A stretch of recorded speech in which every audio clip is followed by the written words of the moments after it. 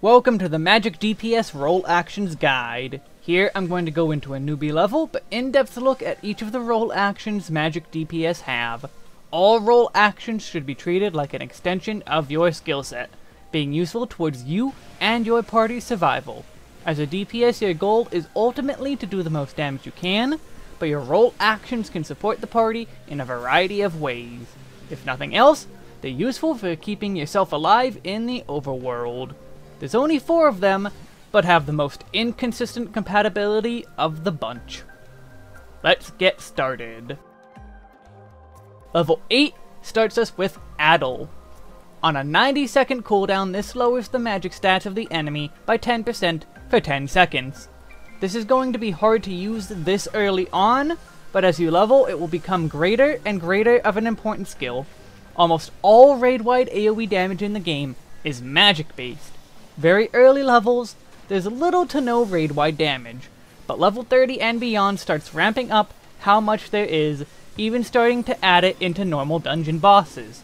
By 50, almost every boss will have some form of magical AoE you can use Addle on. Not quite so early is being generally needed on dungeon bosses. It certainly is helpful to Addle anytime you see raid-wide damages coming up, but won't do a whole lot at this point. However, Heavensward dungeons and beyond, the usefulness is much higher. It is especially useful in extreme trials and raids, where damage is cranked up even further. Just be sure you put it on the boss, and not any additional enemies that may show up and not be doing raid-wides. 10% may seem small, but the benefits add up quickly, especially since it's free to use. Help your party out and help them survive. Level 18 is the ever-useful Swiftcast. On a 60-second cooldown, you are able to cast your next spell instantly. The absolute best use of Swiftcast is for Raise on Summoner. 8 seconds becomes 0 seconds, so emergencies are minimized in their length. Just hope it's not someone important who died, like the tank or healer. In general though, this is great for movement. Mages have to stand still to attack, since just about everything has cast times. Any instant cast moves you do have are often very weak by comparison, especially so for Black Mage. So anytime you need to move a little bit, Swiftcast and use a strong move. You often use Swiftcast in your normal rotation too, especially openers to make room for further weaving. And despite what you may think, this includes Red Mage. You might think Swiftcast is useless on Red Mage, but they make use of it too, both rotationally and for movement. Dual cast doesn't solve all of your problems, so anytime you need to move, make sure to use a Swiftcast. Also to get free Ver Thunders and Ver Arrows without needing a dual cast. Lucid Dreaming is up next at level 24. On a 60-second recast, Lucid will regenerate your MP for 21 seconds at a potency of 50 per tick of regen. This translates to 500 MP per tick and a total of 3500 mana. Simply put, if you're missing a large chunk of MP, use this.